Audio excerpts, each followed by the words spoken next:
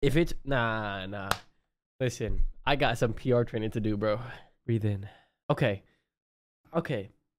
If I owned an RP server, right? If I owned an RP server and somebody if somebody joined a server that was made to go against mine specifically, that is its sole purpose. Because let's get this straight, okay? Let's get this straight.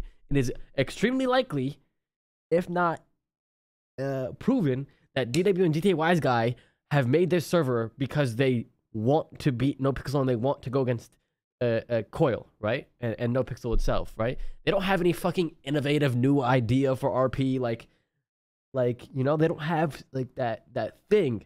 And if some fucking rats in my little fucking shit server jump ship, I'd fucking close the gates on all of them. That's what I would do. Every single one that left. Just to play, I don't give a fuck. Get the fuck out. And don't come back, bitch. That's what I do. But that's because I'm a fucking dickhead. I don't think NoPixel should do that by any means. That's because I'm a dickhead. I would say, oh shit, yeah, you want to play that server? Shit, why don't you go try fucking Echo RP after, bitch? Because you're not coming back to no fucking pixel, bitch.